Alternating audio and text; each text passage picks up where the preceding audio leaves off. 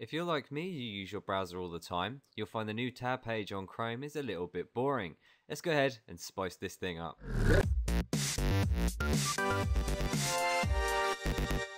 So firstly, we'll be talking about OneFeed. This combines the bookmarks that we got from the original Chrome with the Chrome apps on the front page, but also includes a search box and a little area which shows news and social. On the top right, we get notifications. This case, it's showing me that I have a friend with a birthday today, and I can click this to get over to the newsreader, and you can see it's very nice to just flip through and you can add feeds as you go. So very nice. This is OneFeed.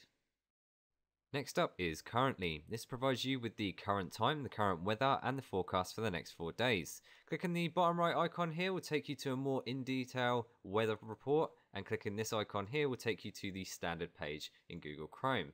There's a bunch of settings with a bunch of layouts, so you can change the background and the style if you wish. So that is Currently.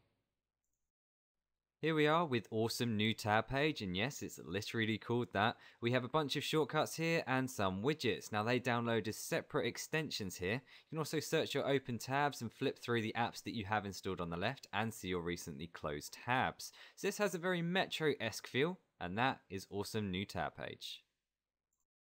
Next up is Modern New Tab page, and this uses again the Metro style and has a bunch of different tiles that you can add. You can see they're live updating with information from various sources. You can also switch over to again those apps that you've installed. You can see your bookmarks down here and your recently closed tabs. You can change the colors, background size, tile size, and a few more animation options. So this is quite an elegant new tab page called Modern New Tab page.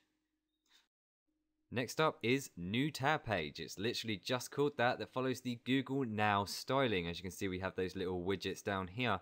Now, unfortunately, I can't change this to Celsius, even though there's an option. It doesn't appear to work, but it also has my bookmarks. It does this from around where I live, and also the news on the left-hand side and all those apps that I've installed. So that is NewTabK page. Next up is something that doesn't have new tab page in its title. This is Incredible Start page, and as you can see, shows all my bookmarks, my apps, and my most visited sites. On the left hand side, we have another area for bookmarks and all my closed tabs, and a little area to write my notes. Now the great thing about this, if you go to the advanced area, you'll see that you can actually sync this with your Google account, so all your notes can be backed up if you stop using this. So that is Incredible Start page.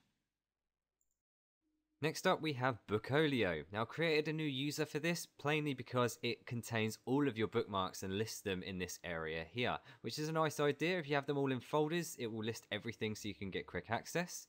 You can also see your recently closed and most visited up here, change your options in Chrome, see your applications, and also search through a bunch of different search engines all within the same page. As you can see, it just changes the logo so you can search it that way. So that is a BucoLeo. Next up is NewTab with a K. As you can see, we have the clock, mail, word of the day, Facebook notifications, RSS, and weather, and the focus here seems to be on design. We have apps all along the bottom, which are the ones I've installed, and in the options you can go ahead and disable some things and customize as you wish. So that is NewTab.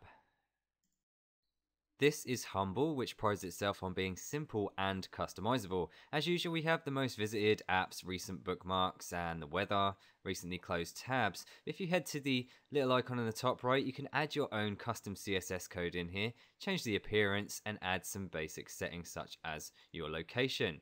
So this is Humble. And last but not least, we have NewTabK page, which provides us with a nice little speed dial, including the weather, and also folders. We have a cloud area to download our wallpaper. We have our bookmarks. We can go to the standard Chrome tab, our recently closed tabs, and also the extensions. And in the settings, we can change the layout of how everything is done. Also, we have this nice little cloud backup for the settings. So that pretty much covers it. This was 10 different ways to spice up your Google Chrome NewTabK page. Let me know what you think. Post a comment, and I'll see you guys in the next video.